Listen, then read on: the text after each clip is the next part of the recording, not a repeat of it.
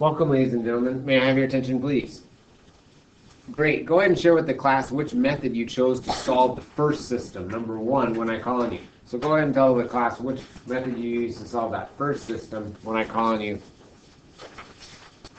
So which method did you use for that, Hannah? Substitution. Raise your hand if you use the same method as Hannah. Substitution? Yeah, I would too. It looks like that second equation is already solved for one of the variables, in this case x, so it's all ready to solve by substitution. So I can go ahead and rewrite that first equation, except everywhere I see an x, I'm not going to put x, I'm going to put 3y plus 9, what x equals. And so that will allow us to get a single equation with a single variable. So in for x goes 3y plus 9.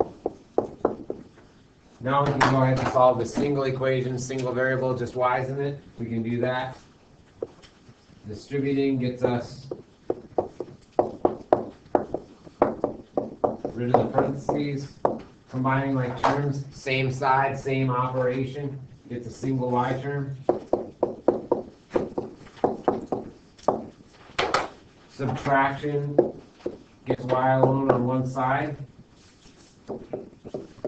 Gives you negative 40 for there. Is that right? Negative 40. Awesome. And then division finishes it up. It looks like I get y equals negative 2. The nice thing about substitution method, if I have one of those equations solved for one of the variables, once I get one coordinate, in this case y equals negative 2, I can go right back to that asterisk equation and rewrite it and figure out what x is based on y being negative 2. So that would be 3 times y plus 9. It looks like y was negative 2. So 3 times negative 2 is negative 6 plus 9 is 3. So I'm getting x equals 3. And we'll go ahead and box my potential solution point as 3 comma negative 2. Before I box it, though, I want to make sure I'm checking in the original and see if that is in fact correct. And so I'm going to go ahead and go to the original. And I'm going to plug in 3 everywhere I see an x. I'm going to plug in negative 2 everywhere I see y and see if it makes a true statement. So let's go ahead and check. 8 times 3 is 24. Minus 4 times negative 2 is plus 8. Does 24 plus 8 equal question mark 32? Yes, it does. Does 3 equal 3 times negative 2 is negative 6 plus 9? Yes, negative 6 plus 9 does equal 3, and so both of those are satisfied, and I'll box it because I'm confident that is correct. Raise your hand if you already had 3 negative 2 for the solution to number 1 system. Yes! Way to go, you guys. So your rock solid substitution to the top. That's awesome. What method would you use to solve number 2? All right, would substitution be the way to go with number 2? Emily? I had elimination. Elimination. Raise your hand if you use the same method as Emily. Elimination. Elimination. Good. And what would be your strategy then to use the elimination method number 2? What would you first do so that we could eliminate a variable? Caroline? Multiply the first equation by negative 2. Multiply the first equation by negative 2. Let's see, that would then make exact opposites in the x term. Absolutely, I'm down. So I'm going to do the same thing. Thank you. So I'm going to multiply the top equation all the way through, both sides by negative 2 and rewrite. So I get negative 6x plus 14y equals negative 20. Watch your signs. The second equation, rewritten as is, no change, just rewriting it, so then I'm all set to add. I see that I have created exact opposites in the x's thanks to your guys' help, so I'll add top to bottom. Here we go. Negative 6x plus 6x, 0. Positive 14y minus 8y is 6y. Negative 20 plus 8 is negative 12. It looks like I can solve this by division and get y coordinate equals negative 2. Now I can go back to either of the original equations. It doesn't matter which, because this solution must satisfy both equations, right? It has to satisfy every equation there, so it doesn't matter which one I pick. If one looks easier than the other, I'll use it, but they look about the same to me. Maybe I'll pick the first one because it's got lower x value.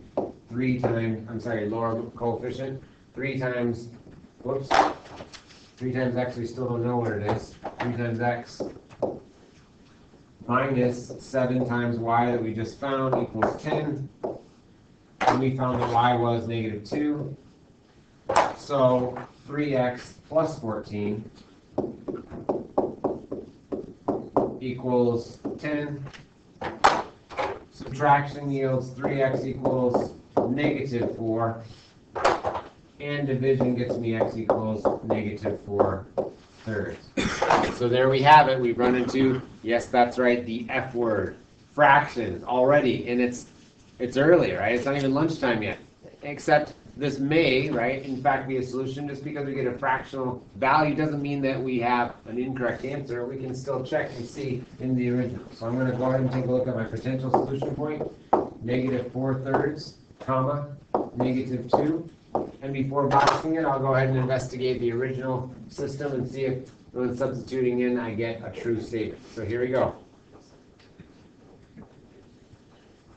3 times -4/3, -4. -7 times -2 is +14. -4 plus 14, is that 10? Yes, it is. 6 times -4/3 is going to be -2 times 4 is -8. -8 plus 16, does that equal +8? Yes, it does. So I'm confident in my answer. Raise your hand if you had -4/3, comma -2 already. Anybody else get that fractional answer? Way to go. You guys are doing great. What questions do you have about today's Bellwork? Okay. Then we'll go ahead and pause our recording now so that we can check our assignment number 2. Ladies and gentlemen, today we're going to use matrices to represent data, to represent polygons in the XY coordinate plane. We're going to add, subtract, and find scalar multiples of matrices. So there's our performing operations with matrices. We'll recognize some properties of matrix operations, and we'll use matrix addition and scalar multiplication to solve real-world problems. And so we might be wondering, what is a matrix if we're going to do all this stuff with matrices? Well, a matrix is simply a rectangular arrangement of objects or numbers. So we're going to use a matrix to store data or to represent, right, data. And it's like a trimmed down version of a chart that you might encounter like in social studies. A graph, a chart, or table. Well, a matrix is a rectangular arrangement of objects or numbers. So we could consider our seating chart here as a matrix. Suppose that the seats in this room are set up in our rectangular arrangement of 4 rows and 8 columns, is that right? And so let's take a look. So 4 rows, everybody think where you are. Row 1, 2, 3, 4. So 4 rows, and then 8 columns. How do we do? 1, 2, 3, 4, 5, 6, 7, 8. And this is a great way to think about the dimensions of matrices because rows are horizontal. And we have 1, 2, 3, 4 versus columns, right? Columns are vertical. We've got 1, 2, 3, 4, 5, 6, 7, 8 columns. We name a matrix based on its dimensions. Row by column. So we have a 4 by 8 matrix. What I want you to do is think for a minute, and who would be sitting in the second row from the front, third column from the door? So let's take a minute and now see who is sitting in the second row from the front, third column from the door.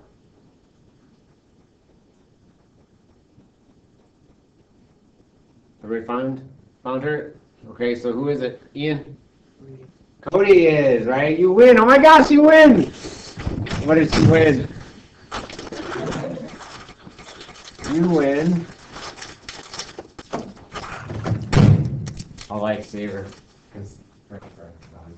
There you go, Cody. Congratulations. Hey! Everybody, but not just Cody's a winner, everybody's a winner. So we name a matrix now by the number of rows by the number of columns. Okay, number of rows by the number of columns. So in this rectangular arrangement of numbers, this is a matrix, right? You can see that this one has 3 rows and 3 columns.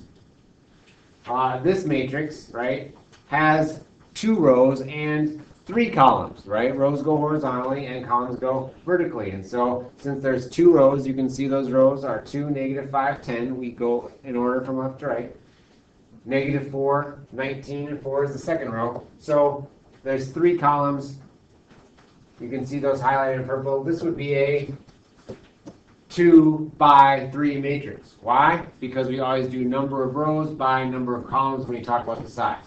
Now, why do we care so much? Well, because we can only perform operations with matrices based on their dimensions. And the dimensions are important depending upon what operation we're going to be performing. So we always name our dimensions of a matrix based on rows by columns. Uh-oh.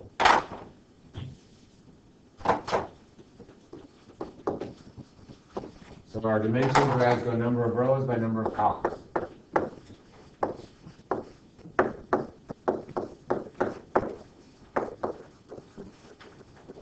So for us, this would be what size matrix?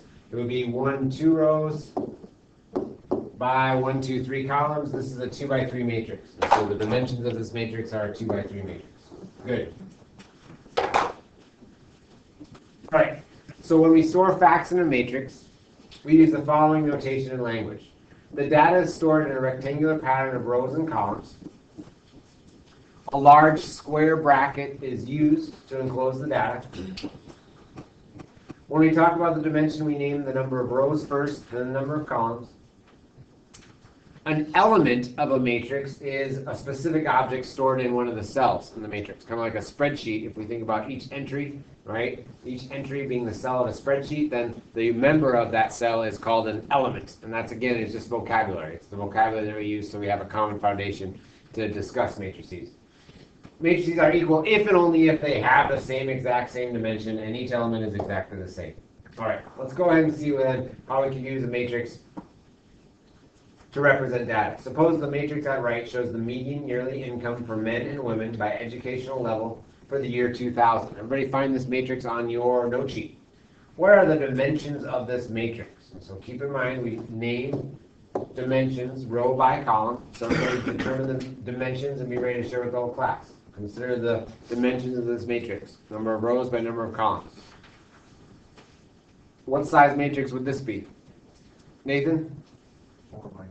4 by 2. Raise your hand if you have the same as Nathan. 4 by 2 is correct. 1, 2, 3, 4 rows, right? And then by 1, 2 columns. 4 by 2. Good. What entry is in row 1, column 2? Everybody find it. Row 1, column 2. What's the entry? Row 1, column 2. Taylor? 17,200. Good. $17,209 is the row 1, column 2 entry.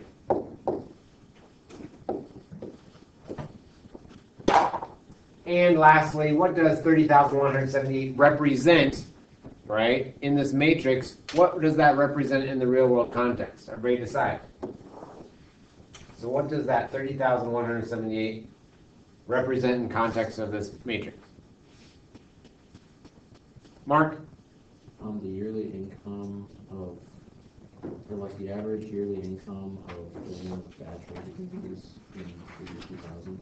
Was the 30,000 for 178, was that for bachelor's degree? Oh, associate degree. Associate degree. And so that was the median, and that's similar but different. Right? Remember, median yearly income. Median is the middle member of a data set. If you arrange it in increasing order from least to greatest or greatest to least, the middle one would be median. Oftentimes, when you're dealing with large number of statistics, we'll often choose median as a measure of central tendency as opposed to mean, the average, just because sometimes there's a few people that earn an insane amount of money that would pull the average up higher, right? Then it would make it not really a fair representation of what sort of the middle income is, and so we use median oftentimes to represent sort of that middle measure of the central tendency. And so the median yearly income of a woman with an associate's degree in the year 2000 was $30,178. Good job.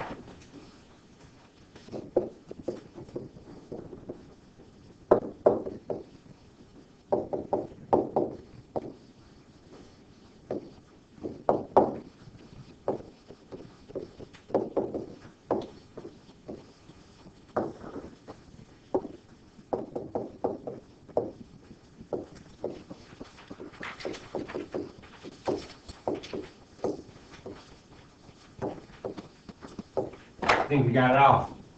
All right, let's go ahead and organize the following data into a matrix. We're going to be sure and label our rows and columns. So everybody, let's consider this problem situation. In 1990, total energy consumption in the United States was 338.4 BTU per person. And in China, it was 23.5 BTU per person. I know BTW, right, when I'm texting, right, back and forth with my wife during class all the time, right? BTW, what's BTU represent? What does BTU represent? Everybody recognize that unit? BTU? BTU stands for British Thermal Unit. It's just a way of measuring energy. We're used to measuring in the SI with joules, right? Joules is the unit that measures energy quantitatively. Well, BTU is just a different unit to use for energy. So BTU is British Thermal Unit. In 2000, consumption was 350.6 and 29.5 respectively, and in 2000, 340.5 and 51 BTU per person. Let's store these data in a 3x2 matrix. Okay, guys, if we're going to store this data in a 3x2 matrix, we need to decide what is going to be the rows and what is going to be the columns. In our last example, our rows were level of education. Our columns were men versus women.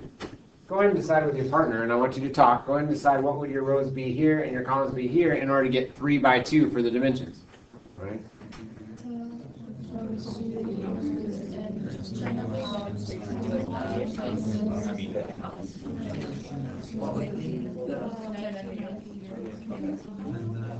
Yeah,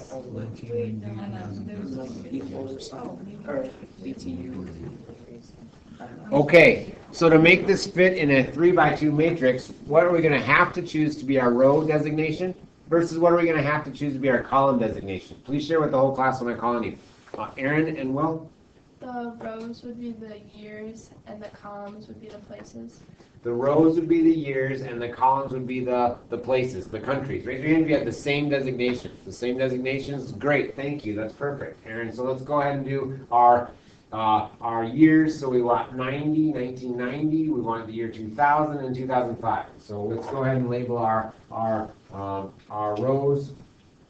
We've got 1990, we've got 2000, and we've got 2005. Then our columns were the places, and so we've got United States and China. So we have United States and China. Now that we have our rows and column designation, we can go ahead and organize our data into the matrix. So we'll go ahead and organize our data now into the matrix.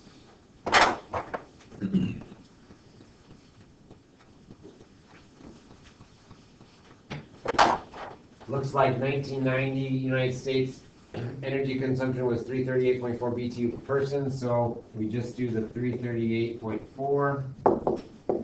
China, 23.5. In the year 2000, we're up to 350.6 and 29.5. And in 2005, looks like 340.5 and 51.4.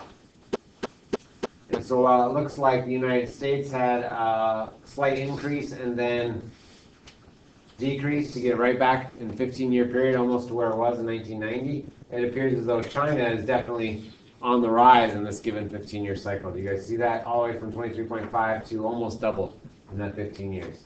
Interesting, and we've seen some serious industrialization occurring in China over the last 2 decades. So that could help explain this kind of on the precursor of that.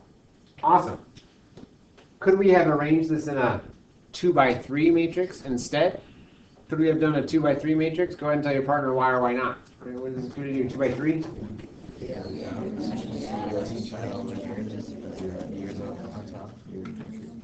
Or Caitlin, I don't have a part. Taylor and Jared, what did you guys say?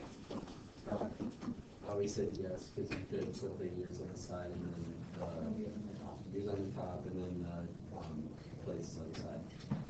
Oh, right, because then two rows, so places U.S., China would be our 2 rows, and then 3 for the second number as columns, that would be then the years 1990, 2000, 2005. Absolutely, thank you, guys. So, does it matter which dimension we choose? Who cares? Well, it does matter if we're going to perform operations with matrices. And so, in order to perform like addition or subtraction with 2 different matrices, they have to have exactly the same dimension. And so we can only we can only add a 2x3 matrix with other 2x3 matrices. we can only add or subtract a 3x2 matrix with other 3x2 matrices, and so they must have the same dimensions if we're going to be performing operations of addition or subtraction. All right. Next, let's go ahead and see how matrices could represent polygons in the xy coordinate plane. And so, in the xy coordinate plane, a point, x comma y, could be represented by this 2-row single column matrix, where my top number is my x coordinate, the bottom number is the y coordinate. We then connect the points in order, starting from the first and going in order, right, from left to right, chronologically. So let's go ahead and start at my first point. My first point would be the first column. Row 1, column 1 has the number 3. That means the x coordinate of the first point is 3. Row 2, column 1, tells me the corresponding y coordinate. So see this x comma y, that's going to be 3 comma 1. Everybody, let's plot that. So 3 comma 1 would be my first point. My next point would be 0 comma 7. So everybody plot 0 comma 7, that would be my next point. Tell the class the third point in order as I go to construct this polygon. Rachel? Negative 5, 5. Negative 5, 5, thank you. My next point, Joe? Negative 1, negative 1. Negative 1, negative 1. Okay, guys. But this is the strangest looking polygon, right, that I've ever seen, because it's not. In order to be a polygon, right, that's a straight-sided figure, and so let's start at our first point, and we need to connect them in the order represented in my matrix. So I started that first point was 3 comma 1, and I go in order, straight sides. It looks like I need to go from 3, 1 to 0, 7 first. So 3, 1 to 0, 7 first.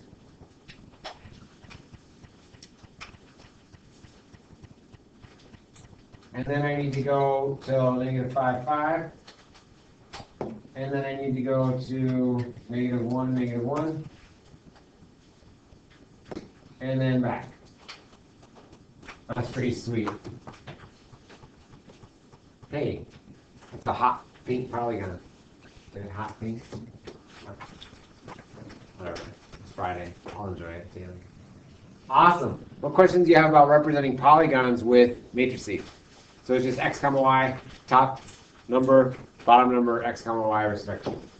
All right, now let's get to our operations. And so now that we've seen, right, matrices, and we use them to represent data, whether it's from a polygon or from data like a chart, we're now going to go ahead and add matrices, subtract matrices, and then multiply a matrix by a constant. That's called scalar multiplication. Scalar multiplication.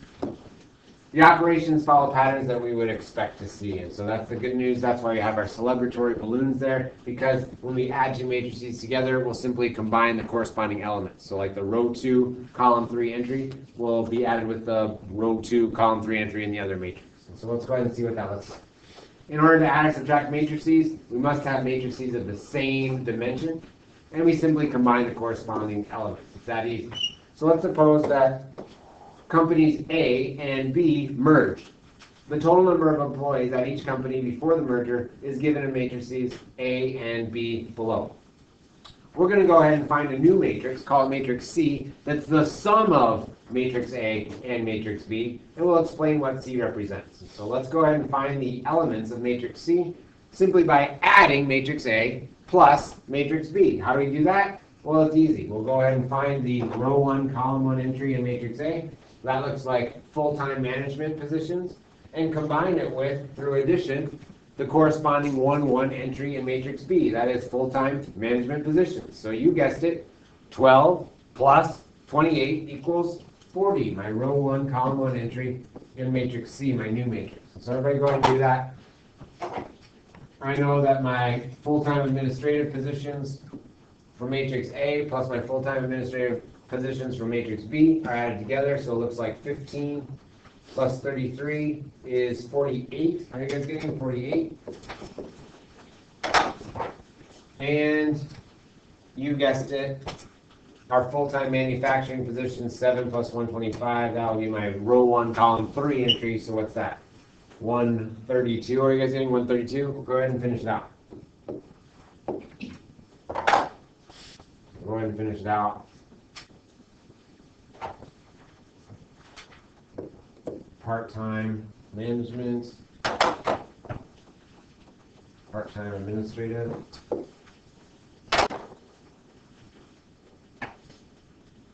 Part-time manufacturing. Raise your hand if you have the same matrix C that I had. You ever have the same entries? Yes? Great work. Okay, so you simply combine corresponding elements through addition or subtraction in the order specified.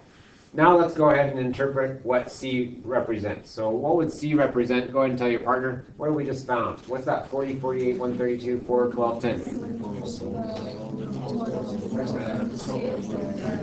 Yeah, it's just like the row number. So what is it that matrix C represents? In other words, what have we found by doing that matrix addition, matrix A plus matrix B? What does that represent? Kenzie and Caroline? Like the employees of company A and company B added together. Yeah, it looks like the total number of employees as a result of the merger designated by status, right, by time status and type. So how can we say that? Well, we could say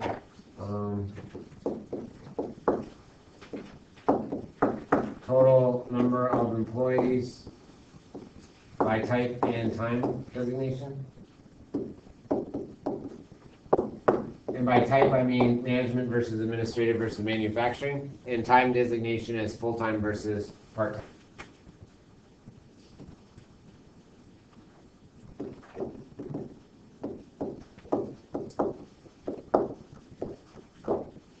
Awesome. So that's the total number of employees now in my new company, right? In my new company C. Great. Scalar multiplication, right, is when I take a number and I multiply it by a matrix. Now I can do this just like we do the distributed property. When we take an outside factor and multiply through parentheses in an algebraic expression, we can do the same thing with a matrix expression. I'll simply distribute that value 3 to every entry inside, just like I have to go term by term and multiply to every term inside the parentheses. It's just now I'm inside the brackets for a matrix. So guess what? It's exactly as you'd expect. I'll do 3 times 7 is 21. 3 times 8 is 24. 3 times negative 2 is negative 6. We'll simply distribute that 3 to everybody. Go ahead and finish it out.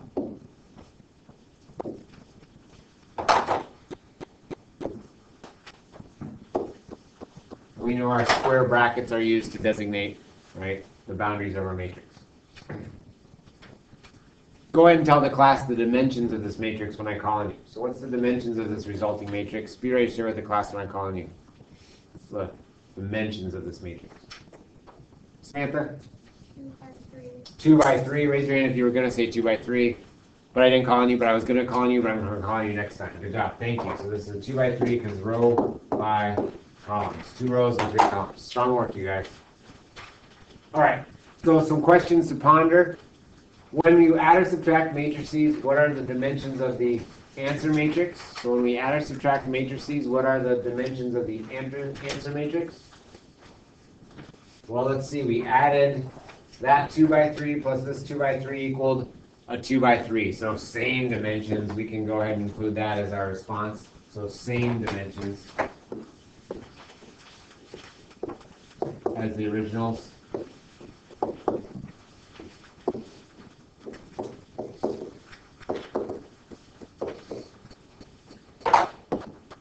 Is addition of matrices commutative? What in the world does commutative mean? What in the world does commutative mean? Well, commutative means does order matter? And so would our addition A plus B for those two companies have been the same as the addition B plus A if we had switched the order? So does A plus B equal question mark B plus A? Well, let's go back to that merger question. Would we have gotten a different resulting matrix C if we had done B plus A? Ian? No, we would have had the same answer. And so is addition of matrices commutative? Yes, it is.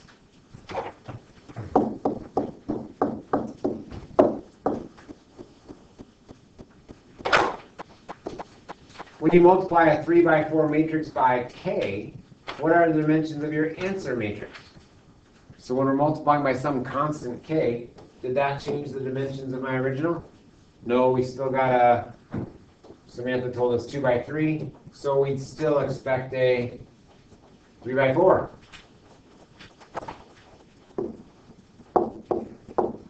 That is, the dimensions remain unchanged as a result of scalar multiplication. That's just multiplying by some constant. And lastly, is scalar multiplication commutative? So scalar multiplication, would it have mattered if we did the 3 times the matrix or the matrix times 3? No, just like the distributive property, we could have had the 3 on the back side of the matrix and then multiplied in, just like we did with our factor multiplication in unit 5 and 6. And so, yes, scalar multiplication is commutative as well. So what's not commutative?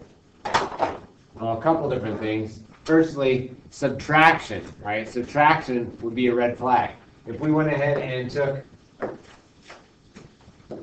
matrix A and subtracted off matrix B, that would have made a big difference. Now we would have been in the negative values, in the negative number of employees. You see that? 12 minus 28 would have been a negative value. 15 minus 33 would have been a negative value. Reverse that order of operation and say, what if we did matrix B minus A? If I did matrix B minus A, then 28 minus 12, that would have been a positive value, 16. And so, what does matter? Matrix order for subtraction definitely matters. And so, subtraction of matrices is not commutative. And I'm going to add that. Everybody add that, because you'll run into that in your assignment and on the next quiz. So subtraction is not commutative. That is, order matters.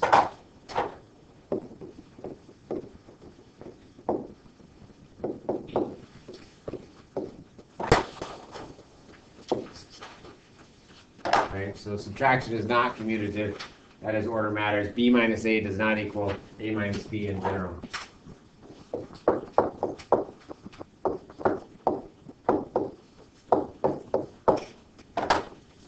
Awesome. Okay, so who cares? Right? Why do we talk about matrices? What are matrices good for? Well, matrices, right, strip large amount of information down to the bare essentials. We saw that we had that big paragraph about the United States versus the China energy consumption per person, and we could represent it in this nice, handsome 3x2 carrying case, right? And so the first use of matrices is stripping down large amounts of information down to the bare essentials.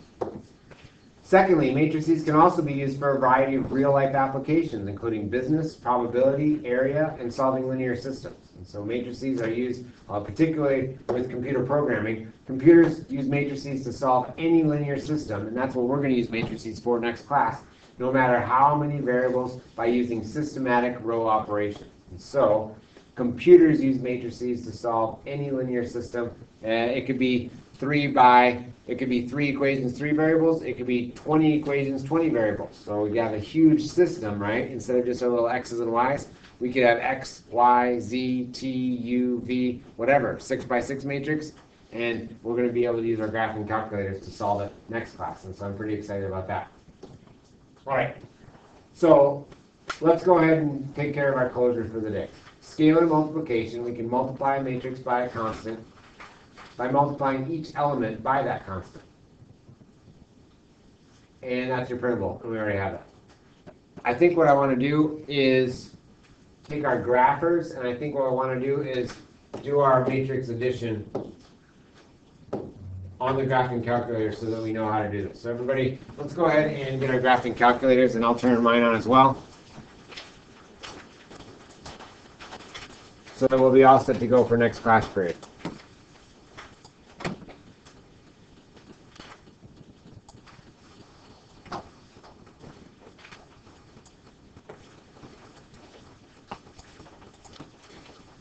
So let's go ahead and take a look at our company A and company B. Everybody, to set up matrix A, we're going to use the matrix editor. So everybody in your grapher, let's go ahead and find the matrix editor here. You can see that is second x to the negative 1 button. That is, ready? Row 4, column 1. Ooh, rectangular arrangement just like a matrix. So row 4, column 1, everybody find it.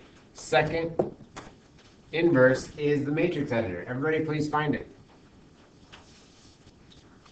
So what we're going to do is we're going to go to the matrix, right, A, and we're going to edit it. And so everybody go to matrix A, and we're going to edit it. So second inverse is matrix, right arrow over to edit, and select matrix A. In matrix A, it asks us for the dimensions. What dimensions would we like for matrix A? Well, we see from our data that matrix A is not 3 by 3, but what? 2 by 3, and so we're going to tell the calculator we want a 2 by 3 matrix. So I want 2 by 3. Now I'm going to enter my entries from left to right in order and pressing enter, and I'll move from left to right. So 12, 15, 7, and it'll automatically jump down after I press enter. It'll automatically keep jumping down to the next entry. Now I'm at matrix A, row 2, column 1. That was 1, 7, and 1. So we've gone ahead and we've constructed matrix A in my matrix editor. Once again, that's row 4, column 1, second inverse is my matrix editor. Everybody, go ahead and make matrix B at this time. So do matrix B on your own. So I'll do second inverse, and I want to edit matrix B now. In matrix B, I'm going to select, and I'm going to change its dimensions. We want dimensions 2 by 3. Let's go ahead and put our entries for matrix B. Our entries in order were 28, 33, 125. Row 2, column 1 is 3, 5, 9.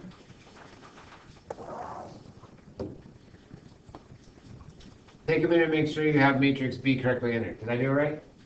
Awesome. So where's the big payoff?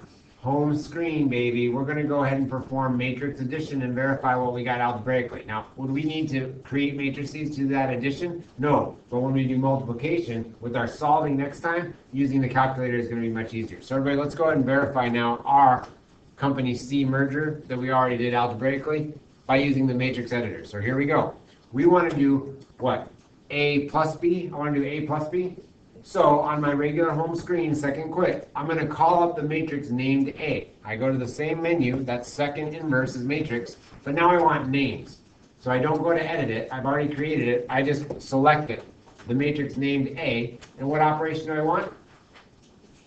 Plus, so I just select my gray operation key plus the matrix named B. You guessed it, second inverse is a matrix, scroll down to scroll down to matrix that's named B, enter. And I get A plus B on my home screen. Everybody see it? That's pretty bomb. Now I'll go ahead and press enter. Voila! Look at that. It spits out a 2 by 3 matrix that has the corresponding elements we've already done algebraically. Now, that's not a big wow factor because we could easily add those numbers together. But when we use inverse matrices to solve systems next class, you guys already know how to use your editor, and so that's pretty cool. What questions do you have about that matrix editing feature? We'll need that next time along with your dimensions. Great, now let's go to your closures. Great work, you guys. Now we'll be ahead of the game next time. All right, so here we are for our closer. What are the dimensions of the following matrix? Don't call out. Everybody think, what are the dimensions? Get ready. Maya. 2 by 3. 2 by 3, good job, thank you. 2 by 3 matrix because there's 2 rows by 3 columns. What is the row 2, column 3 entry? Everybody get ready, don't call out. Tell the class when I call your name. What's the row 2, column 3 entry? Cody / prize winner? 4. 4 is absolutely right. Raise your hand if you're going to say 4. 4, yes indeed. Don't call out. What are the dimensions of this matrix? Get ready.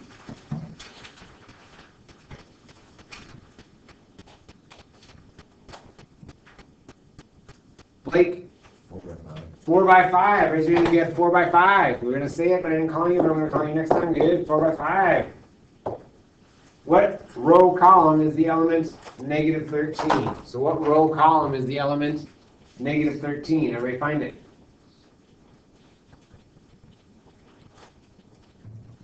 Hans? Fourth row, second column.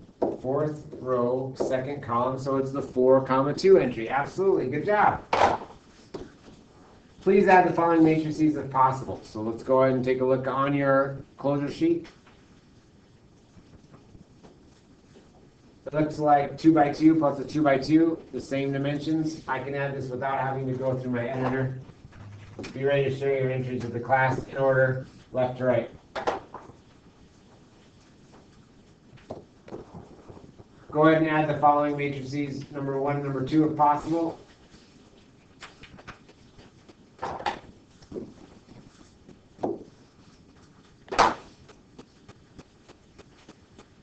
All right, what did you get for your entries in that first one? Andrew? 7, 7, 16, and 3. 7, 7, 16, 3. Raise your hand if you have the same as Andrew. Yes, yes, yes. Good job. Awesome work. What did you get for the second edition problem? What did you get for the second edition problem?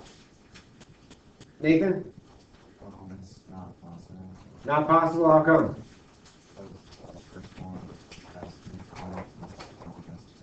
Got you. So this is not possible because the dimensions don't match. We need to have the same dimensions in order to add or subtract matrices.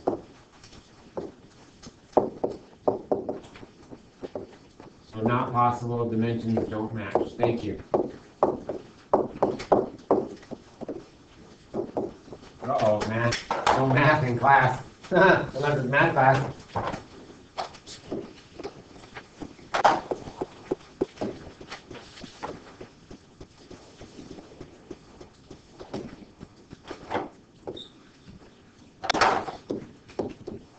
Awesome and awesome. You guys did great, and we're ahead of the game because we already got to see the matrix editor, which is setting up great for solving equations, systems of equations using matrices as class.